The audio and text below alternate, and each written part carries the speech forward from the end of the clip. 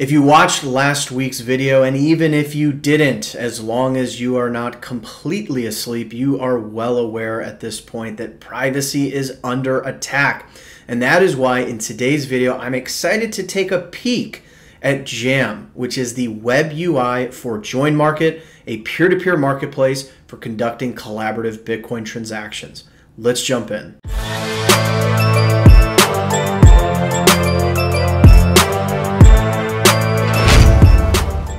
Welcome back to another video. My name is Ian Major. I'm an entrepreneur, Bitcoin pleb, and all-around raging capitalist. And I'm excited to do today's video. Really, I probably should be waiting a little bit longer because of just how early stages this project is, but I couldn't resist myself. And so today is going to be more of a preview as opposed to a full-blown tutorial. I'll definitely come back and do additional videos as a follow-up, both as some of the functionality kind of solidifies more fully and as some of the kind of more advanced features get rolled out. So I wanted to make that disclaimer for today, but I still think this is a really fascinating take on CoinJoins, which are collaborative Bitcoin transactions intended to add privacy and fungibility to Bitcoin. And so today we're going to start by talking about the difference between JoinMarket, which has been around for quite some time, since 2015. Only recently has there been a major effort to revamp the UI and build a web-based UI for a more average individual that doesn't require working with Python scripts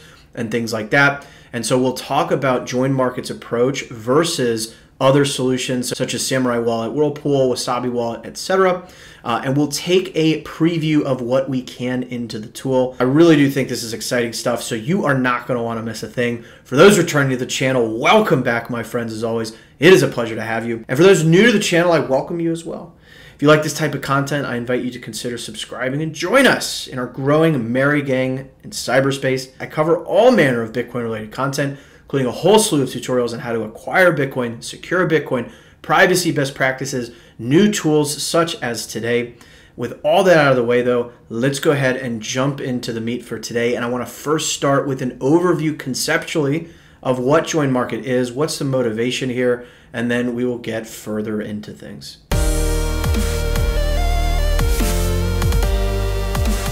All right, so starting at the very highest level, like what is the motivation here? It is quite simple. It is that you have a right to privacy, right? None of these videos I do on privacy-related tools or themes are intended to encourage illicit activity of any kind. They are simply to make you aware of the tools you have at your disposal because your financial privacy is your business. It is no one else's business what money you have, what you do with your money. And there's an even stronger argument to that privacy is a real requirement for true freedom. And so many of you watching this may be familiar with the concept of CoinJoin transactions. CoinJoin transaction is nothing more than a collaborative transaction where multiple individuals are participating in order to help add privacy to the transaction. And so the analogy to use here is, imagine I was outside in the street and you're looking out your apartment building and you can see me there in the street, right? Like I'm pretty easy to spot. It's just this one guy. But what if I had a bunch of friends join me, right? Now it may get a little bit more difficult to kind of spot me in the crowd. And what if, in addition to surrounding myself with all these individuals, we also started wearing the exact same outfit and clothing? Now it starts to get even harder to kind of pick me out of the crowd. And especially if we then all go our separate ways, it becomes very hard for someone trying to surveil all of us to figure out, well, wait a second, is that him or is that him or is that him? But in essence, carrying forth that analogy we just discussed, the idea is that me and multiple other participants are all coming together with the exact same size UTXO, or essentially, inputs into a transaction. And the go forward ownership of those different UTXOs is obfuscated by this collaborative transaction. And if you do that again and again and again and again, you're making it very difficult for chain surveillance firms to perform their usual analysis. You're basically creating additional doubt with each additional incremental CoinJoin transaction to where a chain surveillance firm is going to say, I think this output belongs to this input, but I'm not actually sure. It's probabilistically, I'm not sure. That is what is happening. Now, what is not happening is this does not erase the past. So a lot of people ask, oh, well, like, if I go and buy some Bitcoin on Coinbase and then I, do some CoinJoin transactions, like, does that remove the fact that I bought it on Coinbase? No, right? The answer is absolutely not. Coinbase will forever know that you bought that Bitcoin, forever, right? And so any centralized exchange is, of course, going to share that information with any regulatory authority, that kind of asks them. So I've done a lot of videos on how to acquire non-KYC in the first place using tools like RoboSats or BISC or even certain Bitcoin ATMs. So again, check out some of those videos that I will link in the description down below. Importantly, there are two main categories of CoinJoin solutions in the market today. There are solutions that use a centralized coordinating server. Now, this shouldn't be mistaken for a custodial solution. You still fully own your keys throughout this whole process, but this includes examples like Samurai Wallet's Whirlpool CoinJoin implementation, as well as Wasabi Wallet. I've done videos on all of that as well, so again, check those out. I will leave those links in the description down below. Where JoinMarket I think is quite interesting is that it takes a more peer-to-peer approach. So instead of this, kind of central server that is coordinating these various participants into a collaborative transaction, JoinMarket is simply facilitating individuals to kind of come together on their own, which I think is quite interesting. And it also even adds a new incentive for CoinJoin. So the way this structurally works is there are what are called makers. So these are individuals or, in many cases, kind of bot scripts that run on JoinMarket that will participate with you in a collaborative transaction. And these makers who are kind of making the offer, who are enabling you as the user to come in and do this, will earn a small fee for their services. On the other side, the taker, right, is you coming in, you want to do a collaborative transaction, you are going to pay a small fee to the makers that you're collaborating with. And this is very similar, right? You pay a fee either way. You pay a fee either to Whirlpool in the case of that, or you pay a fee. But like in light of some of what we've just observed in terms of the Tornado Cash kind of sanctions and crackdowns, like the mere term mixing tool, I think will become more and more sort of ominous for folks.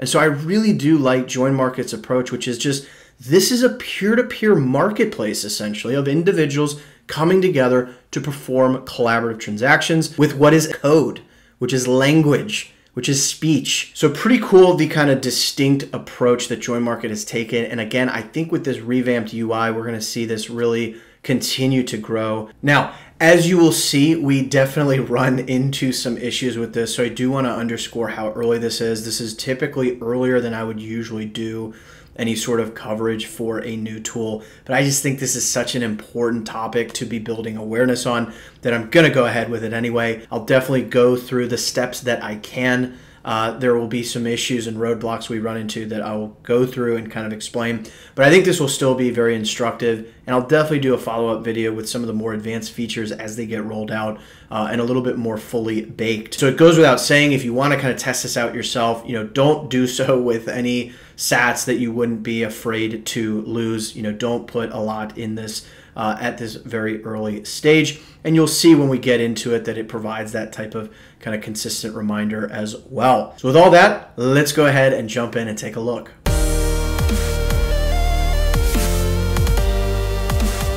All right, so let's jump into it. I am on the JoinMarket Web UI, i.e. Jam sort of GitHub page here, which has a nice little README.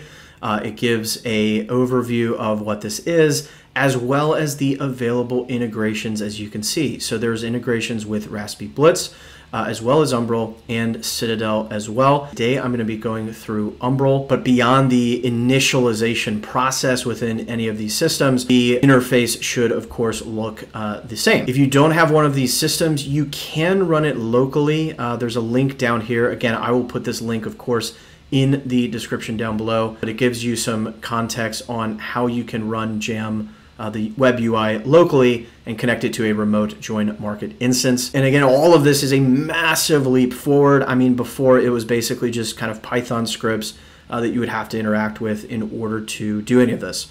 So let's come over to my Umbrel. I have yet to update to Umbrel 0.5, so I'm very lazy in that regard, but that's okay. Let's come down to the App Store, and we are looking for Jam. And there it is. So a user-friendly UI for JoinMarket. Gives a quick overview. Again, this is still very early, but let's go ahead and install it. All right, so we've got it installed, and as with, I think, all Umbrel apps these days, you have the kind of generated default app password that is in here. So I'll go ahead and get that on my clipboard. So let's go ahead and open it, and we'll put in the username and the password. So we've got Jam, a friendly UI for JoinMarket. Your wallet, your coins, 100% open source and open design. There's a link here if you want to leave, feedback or, find ways to contribute, etc. And it indeed gives us that warning. Once again, it is in an alpha stage, so use with some caution. So let's use Get Started so we can kind of see, presumably, a little intro here. Welcome to Jam for JoinMarket. JoinMarket is a privacy-focused software solution that aims to improve the confidentiality and privacy of your Bitcoin transactions. Facilitates the creation of collaborative transactions through a peer-to-peer marketplace. Very cool. Collaborative transactions to have stronger privacy guarantees in the open and transparent world of Bitcoin. Special kinds of transactions have to be created. We know that. And you are in control. It's fully non-custodial, meaning you always have full control over your funds. This basically uses kind of time-locked contracts to make sure that transactions are atomic, meaning they either succeed or they fail, and your funds are secure at all times. And this is the big differentiator, right? Like, again, you're always in control of your keys when using things like Whirlpool, but this is a purely peer-to-peer system. Any third parties are fully eliminated. Privacy for all. Let's get to it. Okay, so the first thing we're going to do is create a wallet. So we'll go ahead and hit create new wallet. We'll go ahead and just call this something like demo. I'll give this a password. And so in typical fashion, we have got ourselves a seed phrase. We've got 12 words here. So I'm going to go ahead and write this down, and then we will go ahead and proceed. All right, by default, it's hidden all the kind of balance information, and we'll get to this later. But let's go ahead and get some funds. So I'm going to go ahead and hit deposit, and I've got a handy address that I will simply copy. I'm actually just going to come over to my Umbrel and send it out of my Coin wallet here. All right, so let's come down. We'll withdraw. Let's do 100,000 sats. Let's go ahead and put our address in, and we're willing to get this going quickly. So let's go ahead and withdraw. There we go. Perfect. And so let's give this a moment to confirm, and we will be right back. All right, so we have got our 100,000 sats that has been confirmed on the Bitcoin blockchain. And you can see that this has been mapped to this sort of, they call it privacy level in Jam. This is a pretty confusing topic, actually. What this actually represents are what are called mixed depths. And so you can almost think of a mixed depth as, recall that in hierarchical deterministic wallets, you have sort of different accounts, right, that you can have funds within. And so you can basically have funds at different, quote, depths. Why this is important is that UTXOs from one mixed depth are never used together or mixed together with funds from other mixed depths. And this is obviously to improve privacy. But what I think is tricky, and I can even see in one of the team, I appreciate that they kind of published their kind of team discussions on their GitHub. I can see this is from probably a couple months back that they're kind of wrestling with this, right? Mixed depth is currently represented as these privacy levels, which suggests that obviously 5 is better than 1, when that's not actually true. Different mixed depths are not necessarily associated with stronger privacy guarantees, for example. And so I do know that they're looking at other ways to kind of analogize this. It's clear that they're trying to abstract that away for kind of the more casual user. It looks like they're considering jars as different, as kind of a metaphor for this. But just be aware that this is not necessarily privacy guarantee like 1 to 5, but rather different mixed depths at which your funds can be located. And that is really just a separation mechanism to ensure that they don't get sort of mixed together. Now, let's explore some of the different pieces here. So there is this Earn tab. I don't think this is actually functional just yet, but it is a really interesting concept. And so this is the interface that would allow you to become a maker, i.e. making your Bitcoin available for others to engage in these collaborative transactions. I love that they put in kind of default settings often throughout the interface, which is nice. And so this is basically saying 0.03% of the funds that you're helping to, CoinJoin essentially would go to you, sort of as a yield. So it's a really interesting way to earn a bit of yield on your Bitcoin. So pretty cool stuff. You technically can hit this start button, and it says service is starting, and then it just kind of has this check mark, and you're like, okay, I guess it's running. It says service is running, but I am not actually sure if that is true. So I think this is not kind of fully built, and perhaps that is indicative by this kind of mark at the top. So we'll go ahead and hit stop here. But that is really, really cool. I'm excited to see this get built out. But for now, we can be a taker. So we are looking to engage in a collaborative transaction. And so we can do that by coming over to the Send tab. I also went ahead and actually created a second wallet within Jam. You can do that by coming to this icon in the top right, which basically zooms you out. You can see I've created a Demo 2 wallet that I've grabbed an address from for purposes of this send that we're about to do. And you can see that, it's basically you have one active at a time, so you can lock this and then unlock the other with your password. So just a quick note of what I did there. But let's come over to the Send tab, and let's go ahead and paste in the address from the other wallet that I have created. And you will see the kind of privacy level concept being mentioned here. So privacy level 0. Again, these really are mixed depths. So it'll be interesting to see how they kind of square that and make that genuine and yet still very kind of understandable interpretation for the user. Of course, we only have our UTXOs at this particular kind of level.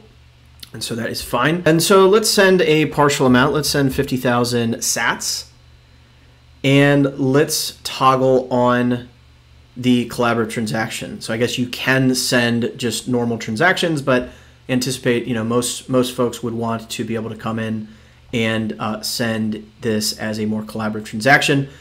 I think one little bug I'm noticing is that sometimes it has this kind of breakdown of, or like an explanation of what to expect with fees. Sometimes it's not, so maybe that's a me thing. But in any case, once again, we have this nice default. Best practice, you definitely want 8 or more, quote, collaborators. So these are going way back to the analogy of me in the street. This would be the number of other individuals that are kind of helping surround me to add that privacy to this transaction. So let's go ahead and hit send, and it says collaborative transaction has started. A collaborative transaction is currently in progress. And I also see this kind of icon in the top right. Now, I'm not actually sure if this is fully functional just yet. I was doing a little bit of tinkering prior to shooting this video, but let's see what happens. And even if this doesn't go, I am still probably going to go ahead and publish this because I think the awareness is important enough. And I'll definitely do kind of follow-up videos with some of the more advanced features and things like earn once that gets built out. So let's give this a moment and see if anything interesting happens, and we'll be right back. So indeed, we are gonna kind of pause things here. I did notice some WebSocket errors in my browser console, but as a non-dev, it's kind of like I've sort of hit the wall on this one. So it could easily be a me thing in relation to my node connectivity. Suffice to say, just going back to kind of all the disclaimers throughout, this is obviously still early days. So do not put more in that you would be willing to lose. I was able, however, to conduct a normal send out of the wallet, although there was quite a large chunk of fees taken, so that is a little bit unusual as well. But with all of that, let's go ahead and conclude today's video.